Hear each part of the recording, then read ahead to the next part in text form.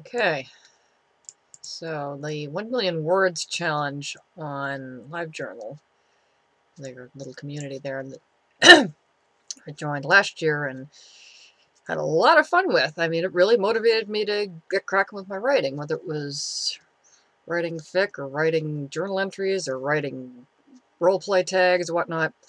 They have a writing meme today called 40 Questions, and it's basically about your writing and how it works and what you do with your writing and whatnot, and I thought I'd give a go at it, so I probably won't get all these done, but this is my first shot at some of them. Okay, question number 1. Describe your comfort zone, a typical you fic. I have a very broad range of writing things. I mean, some of my stuff is, you probably know, some of it is, really cute, fluffy stuff, and, what Neil Gaiman would call, a cute story about people borrowing milk and cute frog mugs. Referencing a cute bit in one of his Sandman comics where one character goes down to her downstairs neighbor in the apartment house and borrows milk and a cute frog mug for her, milk for her coffee one morning. And I do those. I do lost scenes of episodes. I do cutscenes. I do the occasional left, turn left kind of alternate universe story, or, just plain alternate, parallel history or whatnot. Case in point for that would be Never Doing That Again, question mark. My, off and on going, Jack/Yanto fanfiction, obviously in the Torchwood fandom. And, which is, cute, cute domestic fluff, most of it. Sometimes I'll do really dark, weird stuff, I've got a few splatter fics that I've done. I think one in particular was a lost scene from the the Kyoto arc of Yami no Matsue. What was really going on in Muraki's lab during the 72 hours that he had Suzuki captive? But it does. My fic does run the gamut between the cute and fluffy and, this could be straight up part of the canon, to the alternate universe, to, Renee, where are you going with this? So, my comfort zone really does depend on my mood, and really depends on where I'm at with the fandom or the series or whatnot. It's whatever the mood strikes me, whatever my comfort zone is for that particular day, which can sometimes be anywhere and everywhere in the fic spectrum. Question number 2: is there a trope you've yet to try your hand at but really want to? That's not something I've really thought of. Although I haven't done a whole lot of what I think is called Rule 63 fic. I mean, I've done a few, gender swap stories. One was for the Supernatural fandom, in which Dean Winchester makes one too many rude remarks about women, angers a witch, and he gets turned into a woman for 24 hours. That was fun.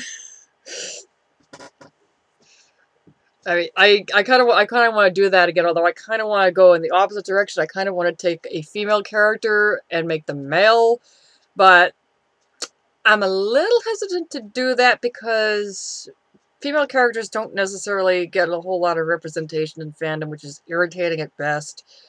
And I myself need to work on writing more fics with female characters in them predominantly.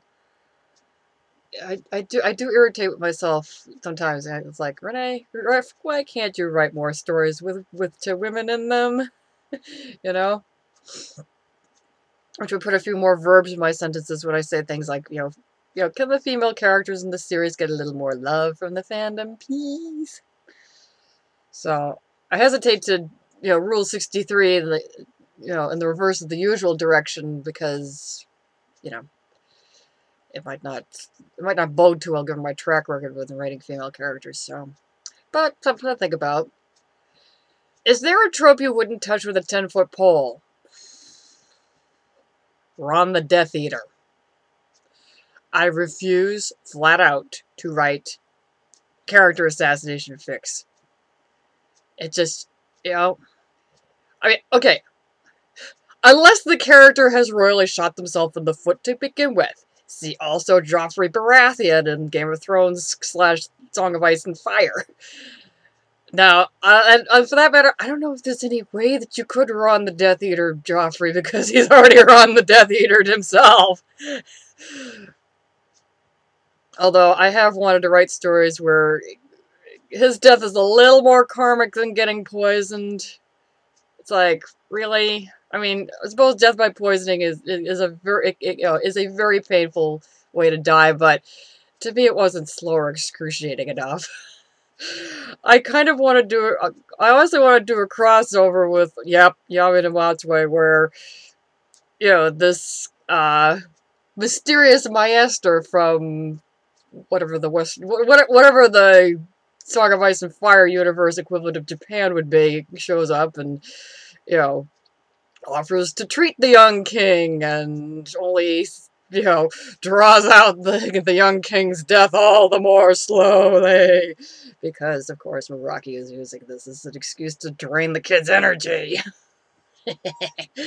I honestly think Joffrey is one of the few characters that most people would look askance if I honestly did do the thing where I throw him at Meraki for him to eat. Although the Merakian headspace has said to me, no, really, don't give me that to eat. Throw him back. He's too small, and he probably tastes terrible. So, that fic may not happen. I don't know. We'll see. Question number 4. How many fic ideas are you nurturing right now? Care to share one of them? I have a whole, it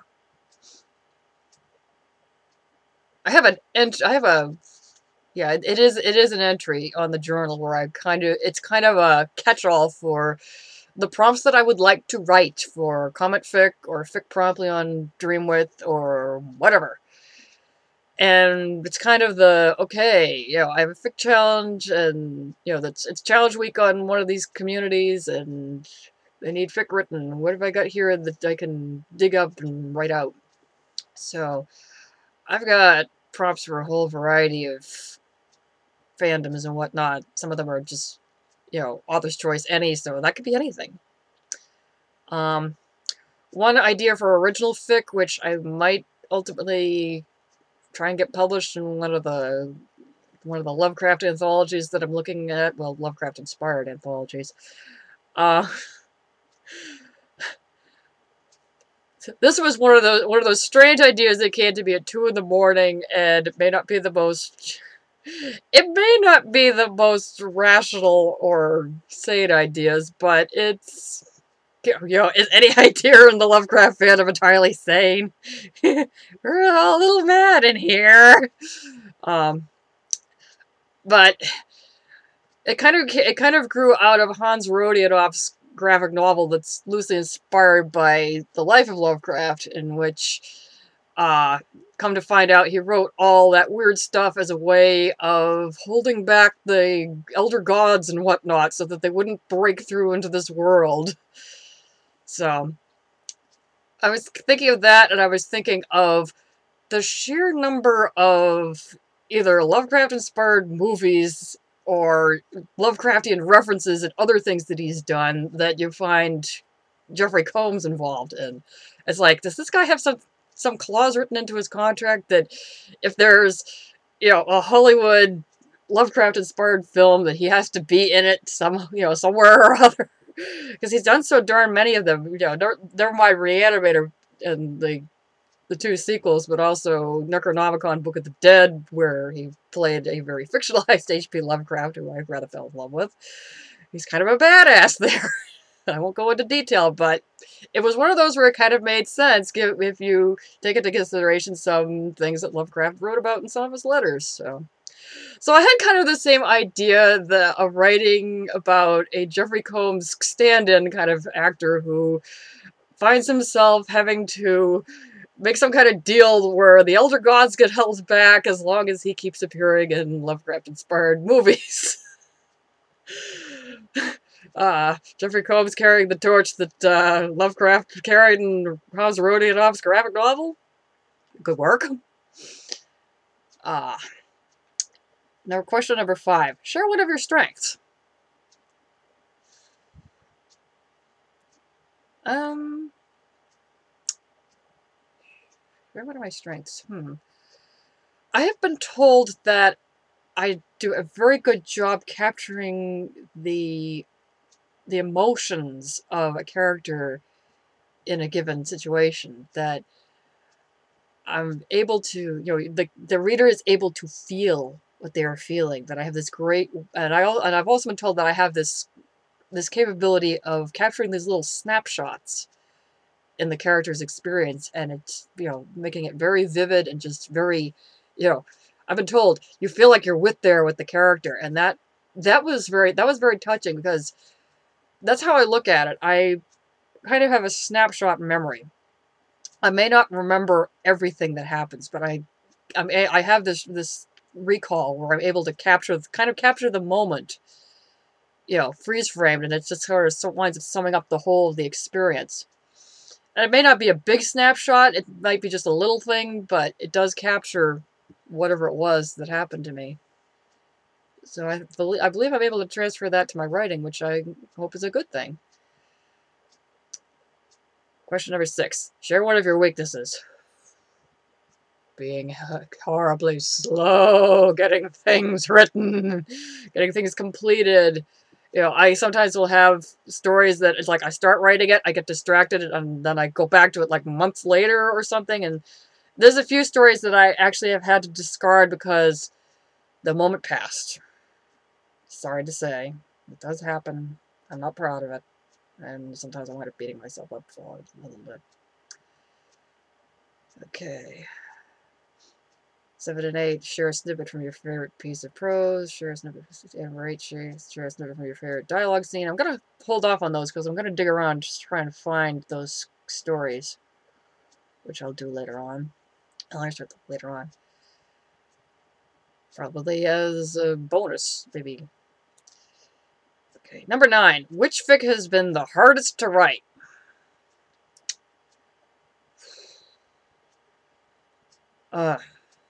There is a fanfiction inspired by the CW's Arrow, a crossover with Torchwood, and then in which, and this was an idea that I played with in one story, and then I decided to expand on it for a Big Bang fic challenge that's centered around Arrow. Malcolm Merlyn as Jack Harkness's illegitimate son. And the whole reason why Jack is never doing that again. It was one of those stories. The way I ran it ran parallel to the first season of Arrow, and I had a lot of fun writing it. But certain details wound up getting royally jossed by season 2, and I'm kind of not sure where to go with it. It's one of those stories. It's completed, other than it's got a couple holes that needs to be patched. I would love to post it, put it somewhere that people can see it, but I don't know if it's ever happening because, I mostly slaved over it, but I worked really hard on it, and I won't say that I feel like the effort was wasted, but it's in limbo. I'm not sure what to do with it. It's out there. I might release it as a what could have been, kind of like one of those cases when they find a movie that was being done by some director and they never finished it for whatever reason, so it winds up being a bonus disc or something in the box set or their whatever. So I might put it up, or at least make that post that it's on. I might make that post live, or I might put it on archive of our own for archival purposes, but it's one of those stories that I'm kind of not sure what to do with it. You know, I like the story. I'm still proud of what I did with it. It's just, I try not to be too much. I try not to be too hung up on what's canon and what isn't, because come on, you know, it's not. I know it's not canon. It's not supposed to be canon. It's my take on the canon, but I kind of like things to sort of maybe not coexist with the canon such as it is, but I try not to, unless I'm doing a straight up alternate universe, I try not to deviate too terribly from it, because sometimes I feel like there's some fan fiction that deviates so much from canon, it's like, you know, I won't say you may as well be writing original fic, but there's some alternate universes that almost go, in my estimation, too far, but maybe I'm just speaking as somebody who, you know, had a semi-minor in literature in college and does get a little hung up on, you know, what fits the canon and what doesn't. That may be a habit that I had to break out of, and that's not a bad thing. Sometimes habits do need to be broken out of. Number 10. Which hit fic has been the easiest to write? It's the one that was easiest to write. It seems like it was one story that was I have this sort of another on again off again story in parts. It's a Yamino Matsui series of fics where Muraki is harassing Suzuki over a cell phone. And, you know, there's different stories, different prompts where, you know, it's different things. You know, one that's completely text-based, where Suzuki is replying at emoticons and they get increasingly more and more grossed out. I mean, come on, he's getting bothered by Muraki. He's gonna get squicked. Those things write themselves.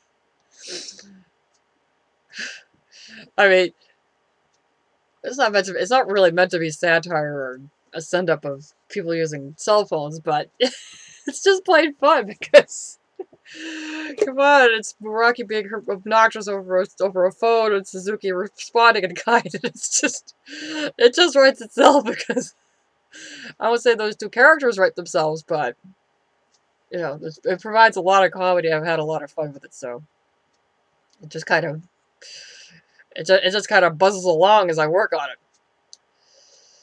Number 11. Is writing your passion or just a fun hobby? Why can't it be both? I wish I was a little more passionate about writing, but then again, work has been a bit busy and off and on, and my health's been a little wonky, and, you know, there's been various distractions, so I haven't been able to have quite as many spoons to devote to writing as I wish I could. But, you know, all in all, I enjoy it. So, you know, I have fun, even, you know, and I try and write a certain amount of words every day. I mean, I don't always accomplish it, but hey, you know, as long as you get something done, that's what matters.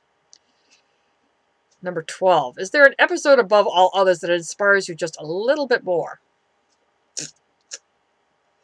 Episode.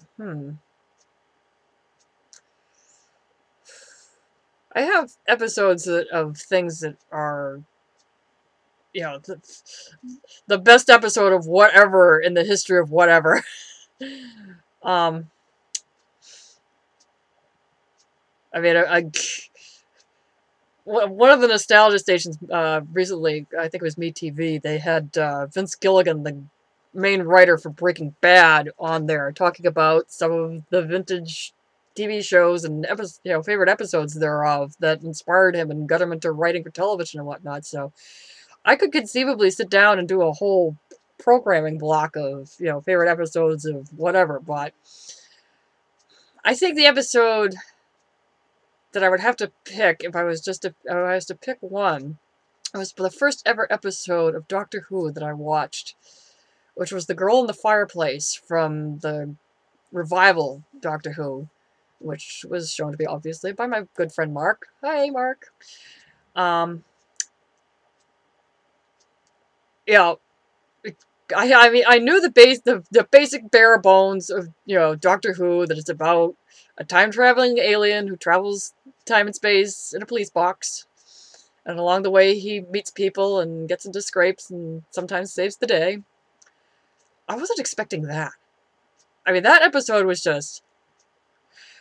I mean, I have often said, and, talking to other people in the Who fandom, that, to me, if you're gonna get somebody into Doctor Who, this is one of the episodes to show them, because it really shows you what it's all about. It's may not quite have the, I won't say it doesn't have a happy end. I mean, it has a rather sad ending, obviously, because, we see what happens to Renette in the end, and it's, he never got to see her again. But, to me, it was all about what the Whoniverse is about. Adventures in time and space.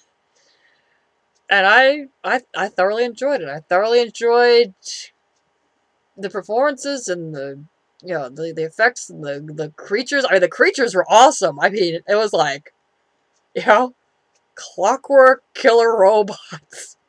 It's like, not just any killer robots, but clockwork ones. It's like, I couldn't help having, the 10th Doctor's reaction to it. This is brilliant. This is beautiful, even if it is trying to kill you.